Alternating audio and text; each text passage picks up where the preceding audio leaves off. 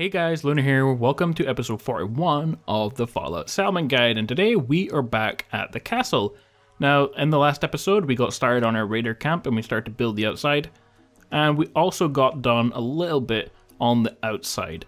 And you've obviously already seen all this stuff. We've got all of these, we have our main entrance, we've done up these stairs, and we have some of the new stuff. All these poles and things that we got, they were part of the new update.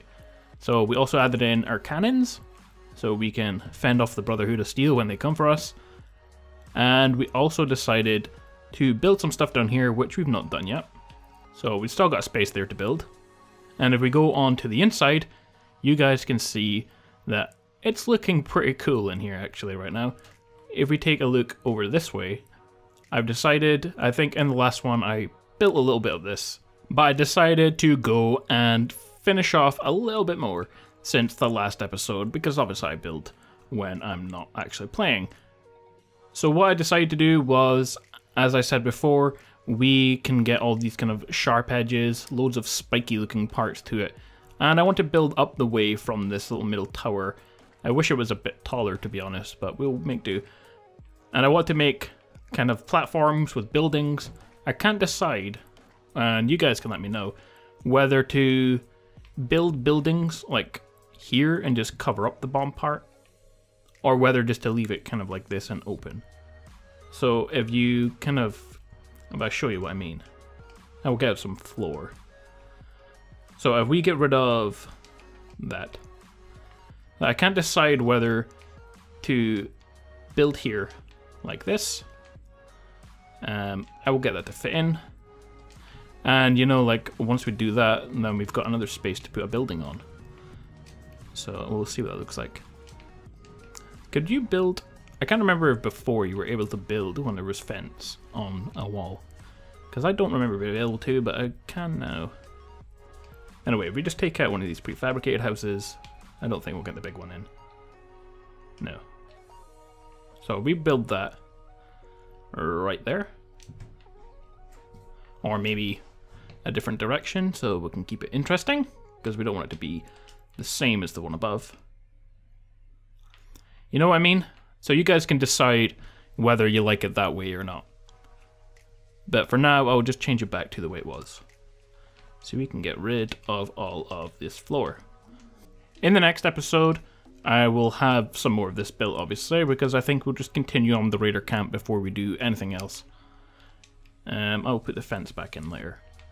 So I'm happy with what we have so far. What I need to do now is I'm just going to continue on.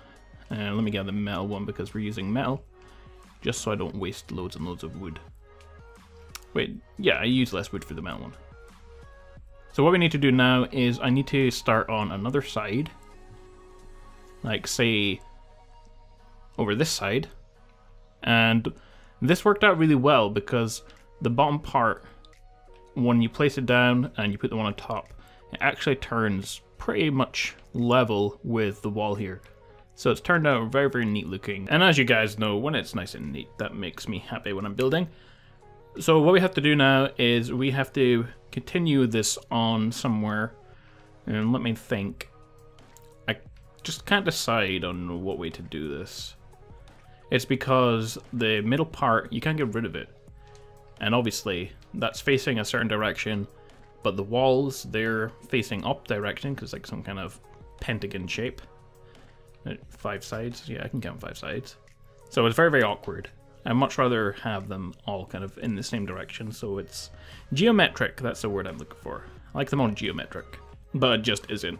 If we take a look over here while we're up here, there's nothing in these houses.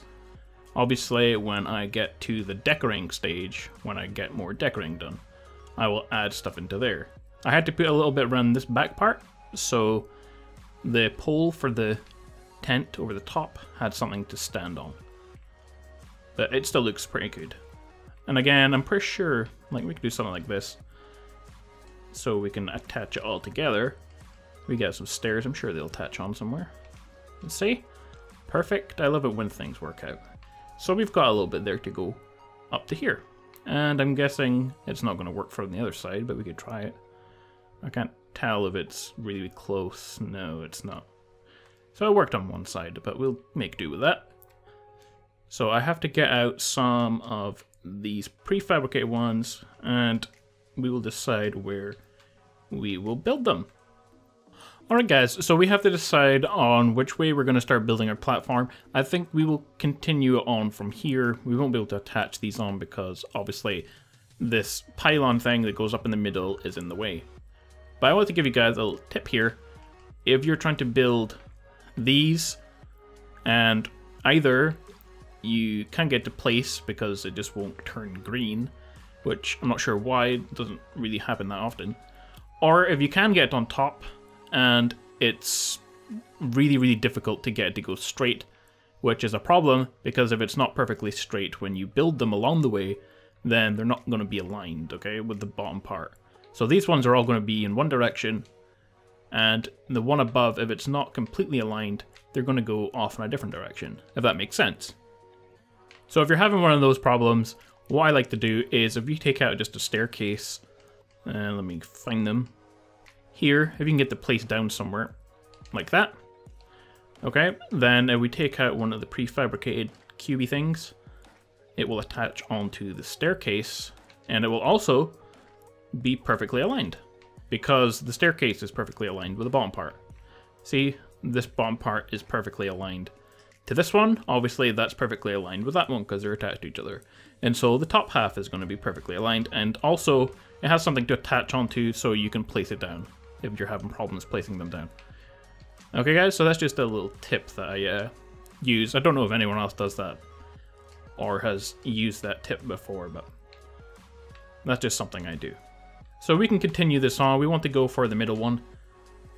We will go as far as it will let us, and I might have to use some kind of glitch to get that to go through that wall. We can destroy that staircase for now. We'll destroy all those.